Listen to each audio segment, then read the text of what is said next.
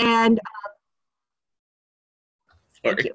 I teach both, and it's really easy to confuse the two. And if you're going into nursing, you're going to need APA, and if you're going into into anything in the humanities or probably business, you're going to need MLA. So let me just start. Okay, let's see if I can block this. Okay, so first, MLA stands for Modern Language Association, and APA stands for American Psychological Association. Right? MLA is the oldest by a lot. It's over 100 years old. APA has been around a while, but it's only been in the citation business for about 30 years. Okay, so why MLA and why APA? So in MLA, it's standard for the humanities and just about everything else. And most people in high school learn MLA because the citations are taught by English teachers, and English teachers know MLA. APA is the standard in business and medicine and social science and all the sciences and kind of like intensely career-related field. So that's kind of the reasoning. All right, next step. Both of them important because they give the paper credibility, right? If you don't have a citation, nobody knows that they can trust what you're saying. They don't know where you got it. And it also makes the work like more comfortable. I'm going to believe you. I'm going to not worrying about where you got your stuff if you're following MLA or APA. Okay, so MLA and APA both expect in-text citation and references. If you don't follow one or the other in a research setting, it's plagiarism. That's probably the most important thing about all of this. Okay, so there's a little bit of different logic. For MLA, the people in the humanities, the author's name is the most important. That's what gives it validity. So you're going to see the author's name in the citations more prominently.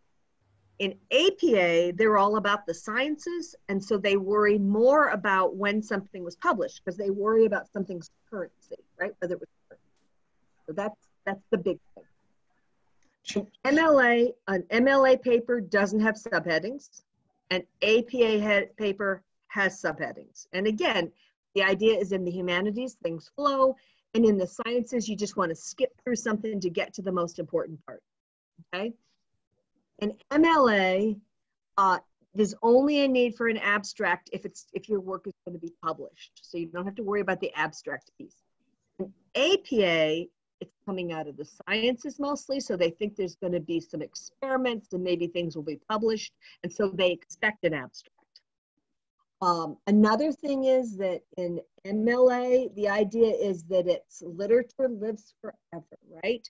So when you're talking about what somebody says in literature, it's in the present tense. So you would say Smith says, and then paraphrase it or have a quote. In APA, it's all kind of like, I'm just telling you what I found in the book. So it's Smith said. So those are kind of the differences. Okay. So overall, MLA requires just a main body and then a works cited page, right? But there's kind of variations within the disciplines. So a humanities paper might be a little different than an English paper, and professors and editors can make their own rules. So if you have any questions about what you're supposed to do, just ask. Nobody's going to mind. It's kind of the same thing in APA. The rules vary according to the editors and the publishers and the professors, but usually APA has a title page, an abstract, a main body, and a reference page. But again, it kind of varies from the disciplines. And if you have any questions, ask. Okay. So usually I find MLA easier, like right off the bat. There's a few things that are tricky, but for the most part, it's got fewer moving parts. In MLA, the in-text citation's always in the same place. In APA, the in-text citation slides around. So let's start with MLA. You like my penguin? Okay. So most MLA papers have two sections. there's the main body and then the references, okay? The main body, there's no title page, and the main body has like a heading that's up on the top left-hand side. It's double spaced, so it'll have your name and the class and the date, and it's just kind of that type of information, and then a centered title. The reference part is called a works cited page. Some people will say they want a title page in MLA, and if they say that to you, then ask them what they want, or just assume they want APA, but usually you don't have to worry about a title page. All right, so the title page information is top of page 1. That's what I just said. And you put that in, you put your title, and then you just start typing. Make sure it's double spaced, make sure you indent your paragraphs, and you're probably not going to have subheading. Okay? So that's what it looks like. See? Gotcha. It's real straightforward. In fact, for me, MLA is just kind of basic, right? See how it's indented and double spaced? This runs down a little bit to the bottom. That should be about an inch margin at the bottom. That last name and the page number needs to be way up in the top near the edge of your paper in the margin up there. And to do that on Word, you hit Insert and Header, and then you can do that. Okay, real straightforward. And there's what the body looks like. Okay, on the works cited page in MLA, you center the word works cited, you double space with hanging indents. And if you don't know what that is, I'll show you on the next example. The date location is usually at the end of the citation. The major letters in titles gets capitalized. There's a place for editor and, edit and volume numbers. You alphabetize and you end each entry with a period. So let me show you, okay? This is a crazy woman here. But, okay, see the top right corner there? You still have the ongoing heading that's with the page number, right? It says works cited, centered, and then each one of your citations has a hanging indent. See that second citation down where it says Kuntz, Stephanie, and then not much sense in those census numbers, right? Yeah. That way that it's indented, that's called a hanging indent. That's probably the most common mistake that students make, and I think it might be just because they don't know how to do it. So if you don't know how to do it, just like everything else in Word, there's like 500 ways to do everything, but you can just highlight everything, make sure that your ruler is showing, and then move the bottom triangle on the ruler in, and that will make the indent happen, okay? See how the major books, in this case, was uncommon threads, well here, uncommon threads in reading and writing about contemporary America. See how big books are put in italics? Where like stories or chapters or articles within books are put in italic, in quotation marks. See? Now, this, if I didn't know this after like doing it forever and I was on your side of the screen, I would probably be freaking out right now because it just looks like there's so many rules. And there are so many rules and nobody knows these rules. I don't know all the rules. They change every 3 years. They don't often seem to make sense. They are sensible, but just from looking back, they don't seem like they make sense. The trick is to always just go to a source and look it up and kind of be willing to ask questions and figure out where things are, okay?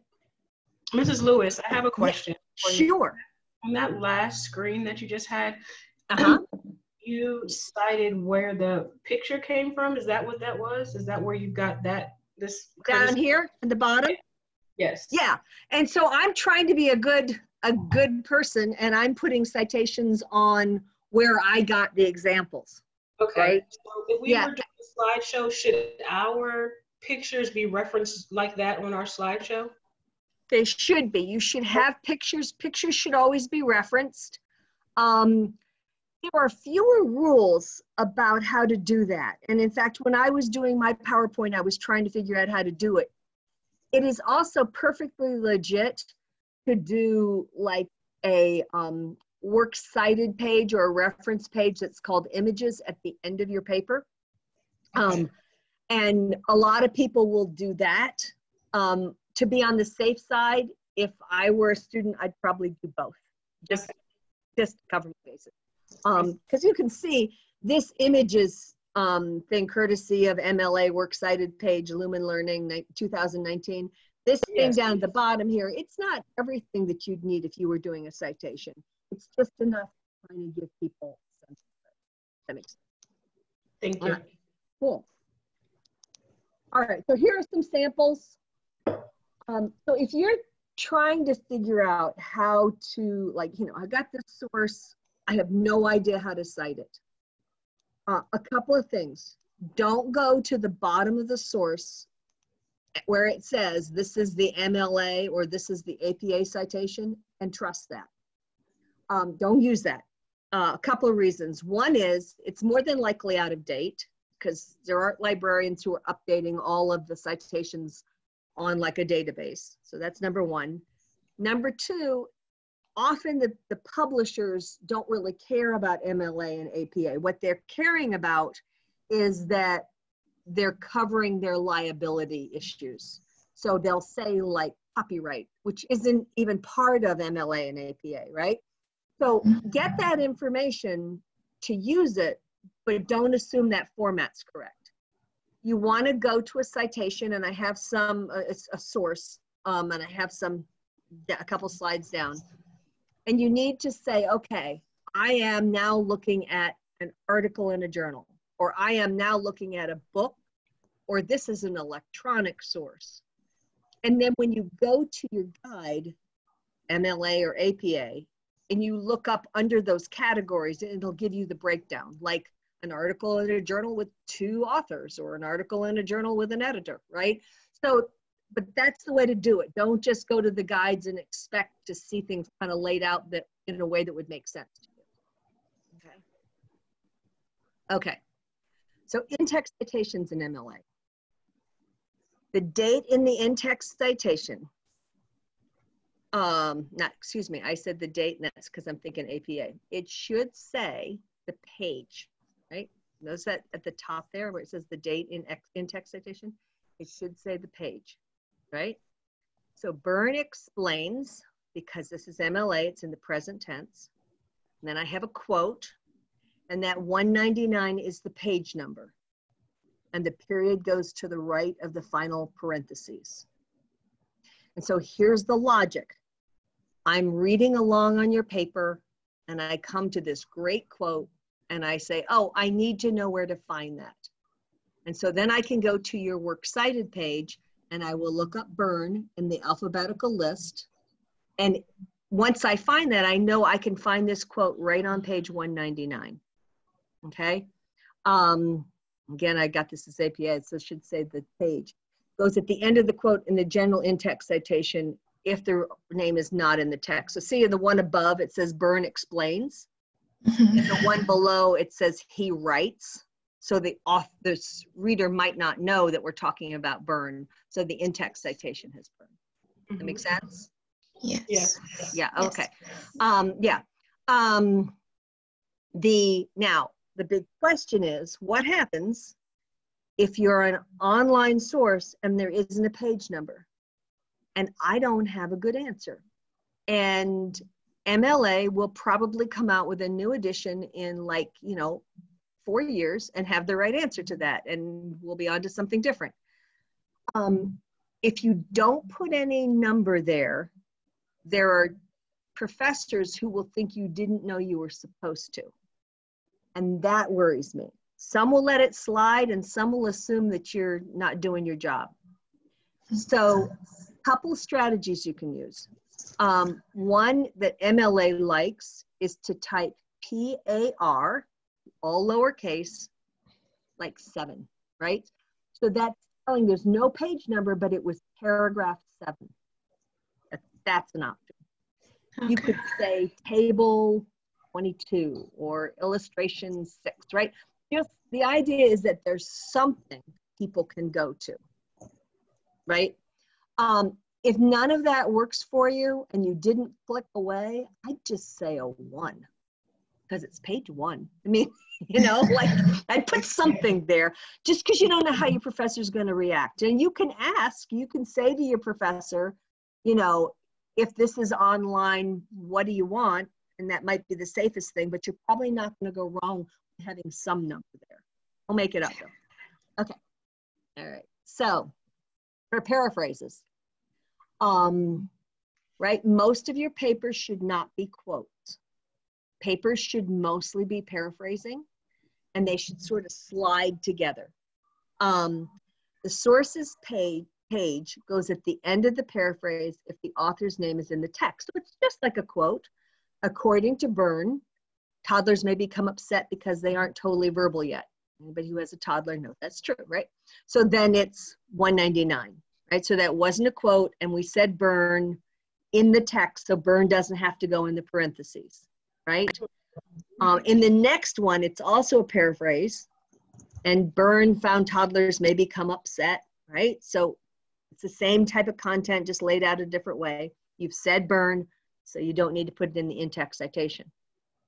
But if you aren't referencing the author, and you are saying just toddlers may become upset because they aren't totally verbal yet, just put Byrne 199 right there in the in-text citation.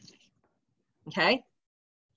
One of the things that's really important in both MLA and APA is if you're doing a quote, make sure you transition into that quote.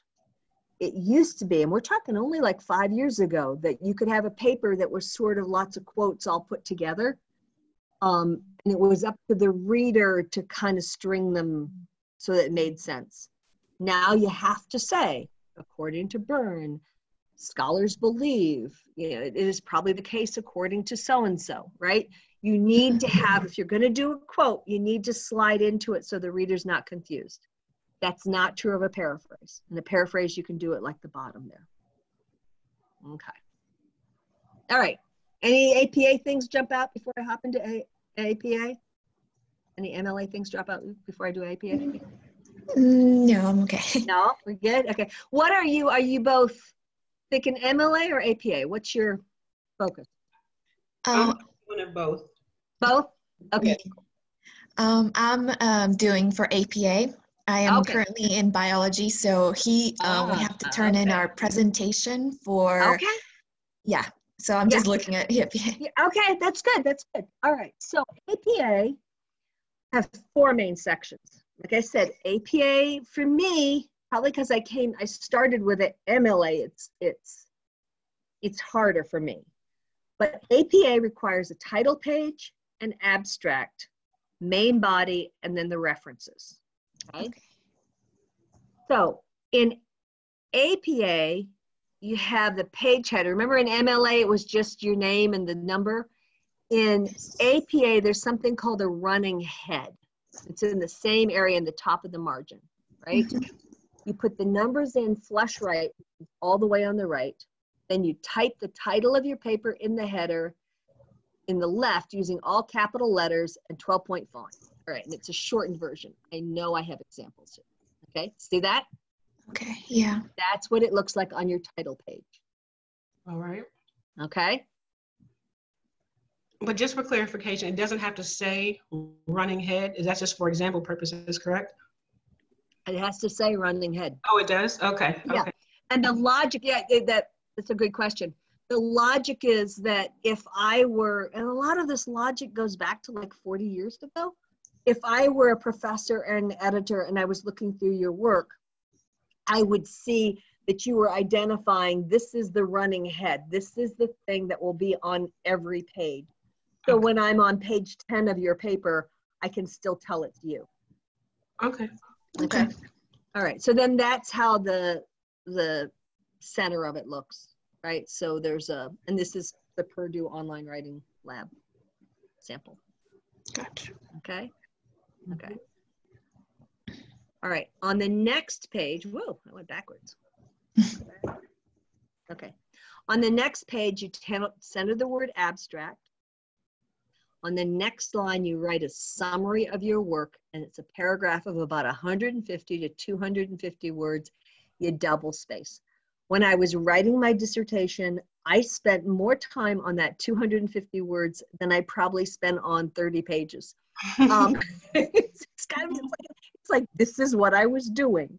That paragraph should have your research topic, the questions, participants, if you're like doing a study, methods, results, data analysis, and research implications, all in like half a page. You can also put keywords at the bottom of the abstract so that if it gets published, the person coding it will know how it can be found on Google or something. I'll show you what that looks like. Okay?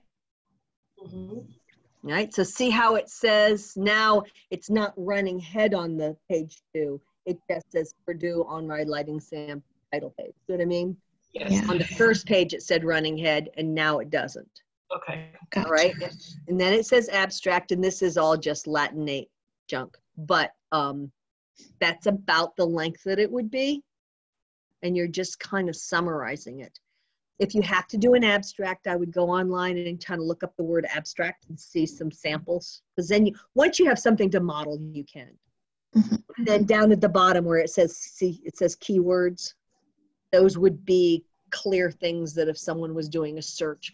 The APA always assumes everything's published, which is interesting. Okay, so in the main body, you center your title again, and then you just start typing. Be sure that you indent your paragraphs and use double spacing. And the difference is that in APA, there are headings and subheadings. And I didn't want to go, we have an hour here, so I didn't want to go into the details of that. But the headings kind of move inward as they go. You can have subheadings and subheadings. It can get really complicated. But most students who are freshmen, sophomores, even juniors are not writing things that need much more than just headings. Maybe. Okay, so that's how it looks, right? And you can see this was the College of Western Idaho that I got this from. They had the outline of the paper on there, so don't assume that's a margin, right? So see how they have the same thing? They have that title that probably in the full length of this would have said running head, and then that, and then the full title of the paper, and then it's, right, all of this information. And then if you have a subheading, they go centered like that where it says internal headings, and then the next level goes out to the full far left. You're probably not going to need much more than that. Okay. Okay. Okay, so on the reference page, you center the word references, you double space again with hanging indents, and when I'm showing you the page, note the date, location, and the capitalization, and then things like the edit edition, alphabetize appropriately, and end each entry with a period. So here it is. Okay, look at that. Okay, so I kind of closed in on it. See, it still has hanging indents, just like MLA. It has references instead of works cited. It's still alphabetized, but notice where the date is. The date is always in parentheses right after the author's name. So that's and you can see that's kind of that logic. APA is focused on the sciences and business, so they're like, when was this last published? And MLA is like, it's all good. Just put it at the end. We're kind of fruity like that, okay? In MLA, the major letters on titles get capitalized, right? In APA, see that article name? It says the quality of online social relationships. If that was MLA, that would have quotation marks around it, but the major words would still have capitals. In APA, there's no quotation marks, but it's lowercase. And that's how you can tell in APA. And then the major works are just like they are in MLA. They're italicized and everything that's important is capitalized, right?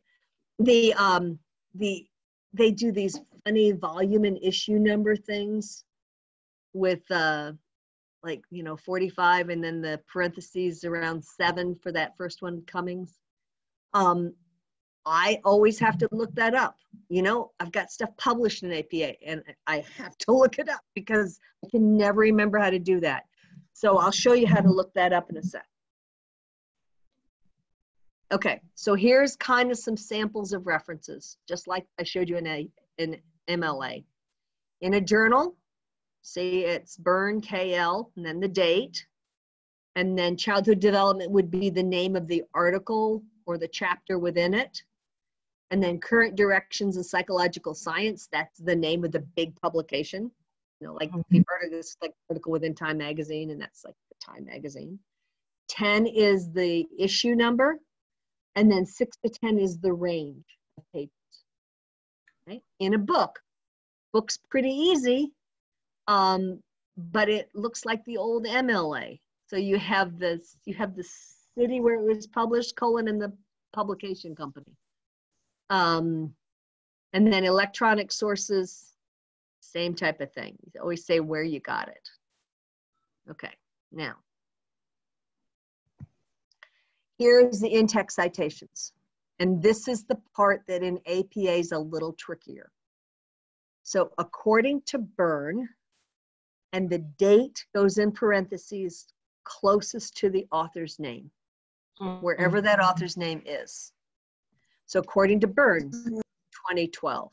And then we have the quote, and at the end of it, they say page 199, right? If this was MLA, it would be, we wouldn't worry about the date and it would just say 199 at the end, right? In the next one, Byrne found, right? And so the 2012 goes next to his name, right? If you don't include his name in your text, like according to Byrne, if you just say he wrote, Byrne goes in the in-text citation and the date always goes next to his name. No matter where it is, it goes next to the name, right? So if you're reading MLA, the date kind of is consistently at the end of things. If you're reading APA, the date shifts around. You're going to have just wherever the name is. If you don't have a name of an author in both MLA and APA, like you sometimes get in online sources, you just put the name of the work that it came from. I don't know, Smithsonian Magazine, according to Smithsonian Magazine, 2020. And then you go into your quote. Okay.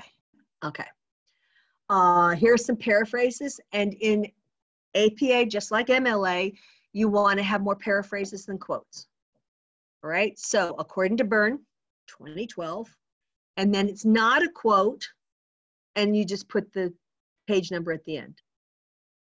Same thing, Byrne, 2012, found. It's not a quote.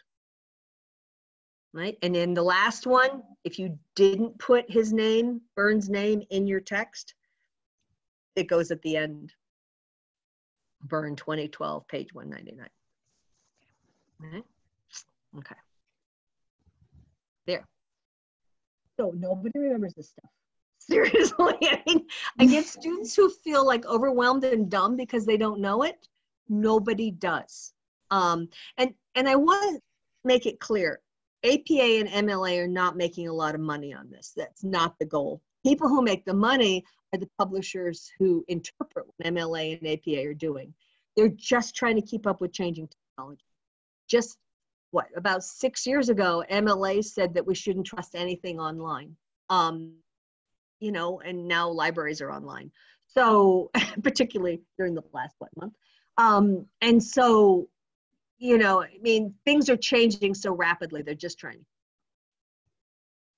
Okay, so then ways to find this stuff. If you go to the college's website and you go to the library page and you go to the Find It link, you will get this page, right? It will drop down and there's citation formats. And if you click there, you get 4 options. They're all good.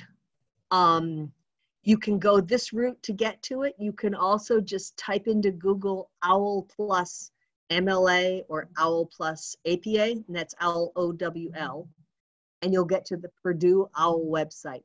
They do a fantastic job, and there's a link to that on the college's library page too. They do a fantastic job. The Purdue University actually has graduate students who are paid to keep it running, and so it's up to date and it's always good. And it gives examples. So that's a really good place to start. Okay, good luck. So do you got any questions? Anything that stands out? No questions. It was very informative. Dr. Lewis? Yeah.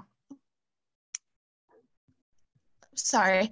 I have a question. I'm doing a presentation for biology with my classmate, and we have to turn it into the LFCC information literacy. And I know it has to be an APA, but my partner and I were like really worried because our professor told us to put the paragraphs underneath the notes. So we've been doing everything as much as we can, but it's difficult to adapt the APA format, especially doing PowerPoints and stuff. So I don't know if, because we do have a reference pages at the very end. We're trying to do it, but I don't know if it's going to be good enough. I don't know if there's like a specific way we can make sure we don't get in trouble. Okay, yeah. So, all right. So the getting into trouble. Let me address getting into trouble. Okay. The college's honor policy has plagiarism as the intentional or unintentional theft of another person's ideas. And it's that unintentional thing that knocks people for a loop, because, you know, in the hardest reading of that, if somebody said, you know, you messed up on a period, that's unintentional theft. There are not too many people who are gonna do it that way. For the most part, if you give a good shot and you do, you know, the hanging indents and you have a good reference page and all of that, you'll be fine. If you have images on a PowerPoint, then if you do like a little, you know, you do a text box and you put just a hint of where it is, so that image could be found on a alphabetical listing under images, that covers that. Okay, great. If you have notes and you do like the clear in-text citation on your notes, that covers that. Okay. You know, you can ask your professor if he or she believes that there should be in-text citations on your PowerPoint. To be safe, I would probably do it. But I would ask, because that does there isn't much verbiage on a slide, and you hate to pick up your slide with in-text citations, you know? Yeah. But ask what the thinking is. Okay. I can tell you when I did my dissertation, I had to do a defense of it, where you sit with the committee and you talk them through the paper and you tell them how to do it.